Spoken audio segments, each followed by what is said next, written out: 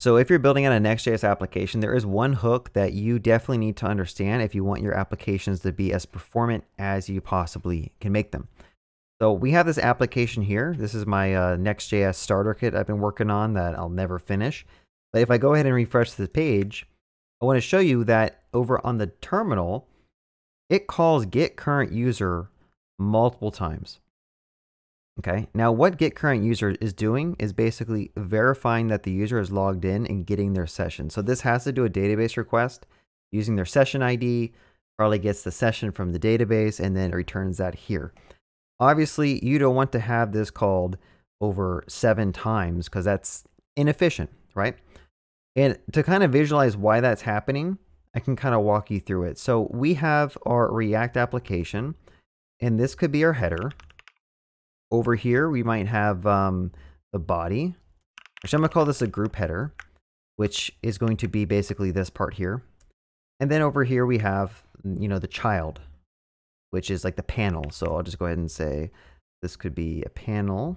And so remember, this is a tree, right? This is a tree where you have like your root layout here. This is your root layout. Your root layout is going to render different components. So for example, I have a header, and then that probably has a child. So when I go to that groups page, there's another layout. I'll call it like the groups layout. And that renders out a group header, and then also renders out some children for the panel. Now, all of these need to figure out if the user is logged in, because different buttons on the page, for example, this leave group button shouldn't show up unless you're logged in. Other things need to check to make sure you're even authenticated. If you're on the events page, maybe you're an admin, we need to verify we can show a button or a modal to be able to create the event. So as the RSC is like diving through your DOM tree and rendering all these components, all of these have to keep calling getCurrentUser. Okay, now I put a fake delay of 1 second inside of this just to kind of show, but it's not very efficient, right? All of these have to keep calling getCurrentUser. Maybe the root layout calls getCurrentUser. This panel definitely calls it. And so you have all these different things, 1, 2, 3, 4, 5. I'm guessing there's other places I'm calling as well. Maybe there's like smaller components in here that need to check. But that's the point of React Server components, is that you can break up your components into smaller pieces, and all of them can just fetch the data that they need in order to get this page shown properly, right? But as you can tell, this is extremely problematic because all of these function calls are going to call the database 7 times. Super slow, not very performant, especially if your database is on a separate server than like your Next.js app. That's wasteful. So how do you fix this? It's actually really, really simple. Basically, there is a cache method that comes from the React library, okay?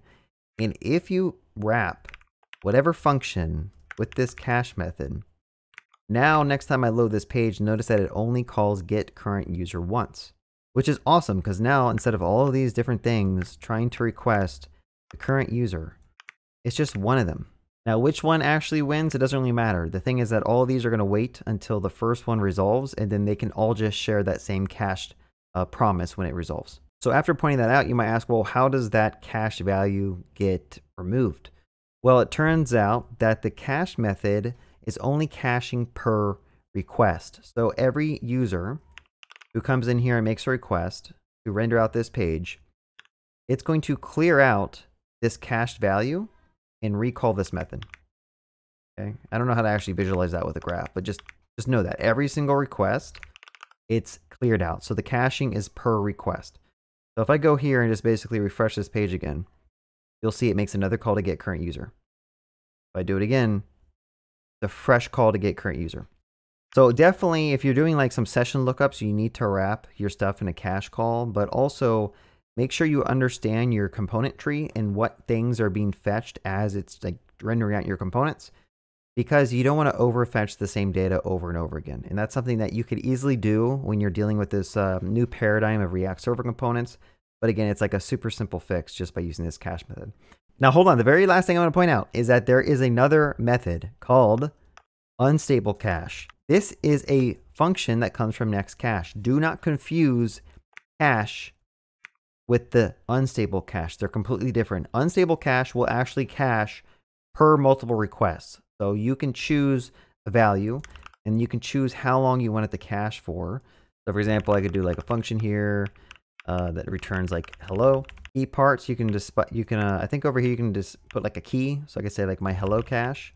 And then also at the very end of this, you can add a revalidate period. So I can say like, I don't know, 60 seconds or something. I don't know if it's in seconds or milliseconds, but so it'll look kind of like this. I think I might have a syntax error, but do not confuse what I just taught you with this, because this is actually caching a value amongst all requests, which you probably don't want unless you're very, very cautious about what you're trying to do. All right, that's about it. Hope you guys enjoyed. Have a good day. Happy coding.